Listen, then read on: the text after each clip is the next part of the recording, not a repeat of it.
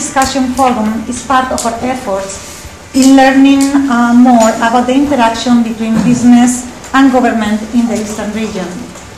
Theories that claim governments are bad actually lead to bad governments. Institution building is a crucial question in every society, also in our country. And we have to learn and to continue to improve the system.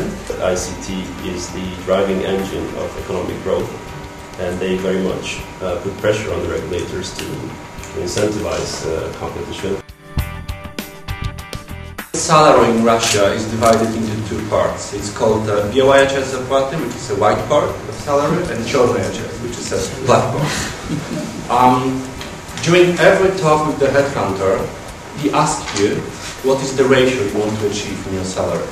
So you actually, from the very beginning, in the very beginning of the talks, you ask how much you want to participate in the corruption in this country.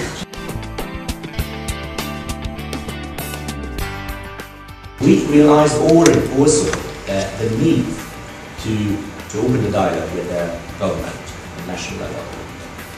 And the dialogue is more than the two-side discussion or two-ways discussion between business sectors and government. The dialogue is a roundtable-like, the platform is a roundtable-like dialogue. I would say, to sum up, that we as a businessman, we are not able to change the systematic approach of government. That's the task for politicians, that's the task for scientific people. What we have to do, we have to adapt, right? So if we have certain regulation of authorities, we need to adapt, and we have to try to convince people working for authorities not to be our enemy, but to be our partner in following up the regulations and trying to adapt as quick as possible. According to the last unofficial informations, Sberbank Russia, this is state saving bank in Russia, introduced a new procedure to issue credits, and the bank is issuing credits in 3 minutes based on two documents. This is passport and the testament, the last will. Coming from the business side, got in a position that I know pretty much both sides now. And my biggest problem when I joined the Prime Minister's office is that anything that is government, it seemed to me a black box.